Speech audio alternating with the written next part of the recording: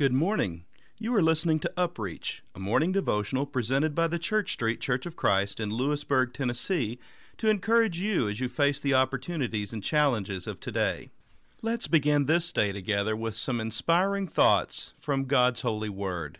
And he himself gave some to be apostles, some prophets, some evangelists, and some pastors and teachers, for the equipping of the saints for the work of ministry, for the edifying of the body of Christ, till we all come to the unity of the faith and of the knowledge of the Son of God, to a perfect man, to the measure of the stature of the fullness of Christ, that we should no longer be children, tossed to and fro and carried about with every wind of doctrine, by the trickery of men and the cunning craftiness of deceitful plotting, but, speaking the truth in love, may grow up in all things into him who is the head, Christ, from whom the whole body, joined and knit together by what every joint supplies, according to the effective working by which every part does its share, causes growth of the body for the edifying of itself in love.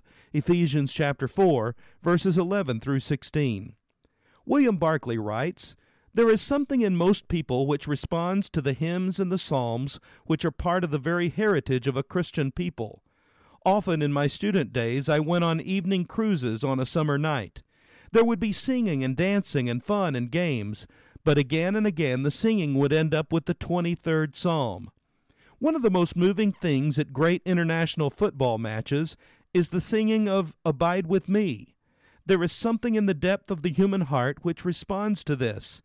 People are not essentially irreligious, they are essentially religious. If only we could get at them. If people will not come to church, is it not our duty to bring the church to them?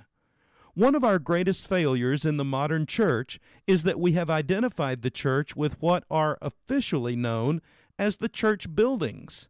In the letters of Paul, we meet a husband and wife about whom I wish we knew a little more. Their names are Aquila and Priscilla. And twice greetings are sent to or from Aquila and Priscilla and the church that is in their house. See Romans chapter 16, verses 3 and 5, and 1 Corinthians chapter 16, verse 19. On the one occasion they were in Corinth, and on the other they were in Ephesus. But wherever Aquila and Priscilla were, their house became a church. The church is where Christ is. Ubi Christus, as the Latin tag has it, ibi ecclesia. We must rediscover that any place can become a meeting place for the church, if we have the courage and the winsomeness to make it so. What about you today? Have you fallen into the easy trap of thinking of the church as a building? How often do you say or think, "I am going to church"? The church, as defined in the Bible, is the body of Christ, of which he is the head.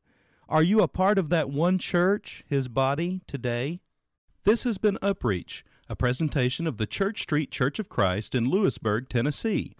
I am Kyle Bolton, the pulpit minister at Church Street, and I would like to personally invite you to come and share times of Bible study and worship with us each week.